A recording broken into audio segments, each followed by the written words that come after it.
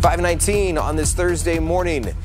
It has been such a week when it comes to the heat, Damon. Triple digits every day. And yesterday we hit 107. That happened earlier this summer on July 17th. It's only happened 5 times before. That's the hottest temperature ever recorded in Salt Lake City.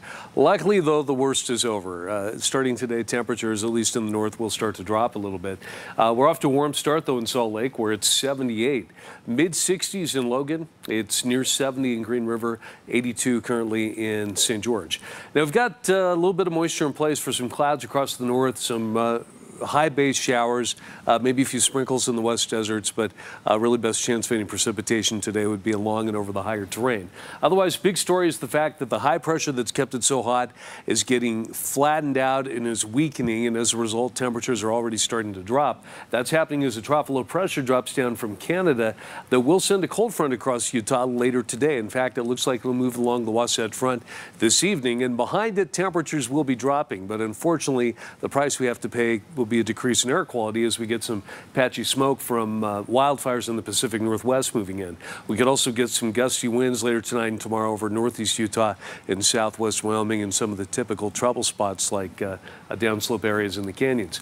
Now in Salt Lake City, we're forecasting 98. That's going to put us just shy of our record of 100. But there's no guarantee we won't make it up into the triple digits. Record heat is possible, even though it's not as likely.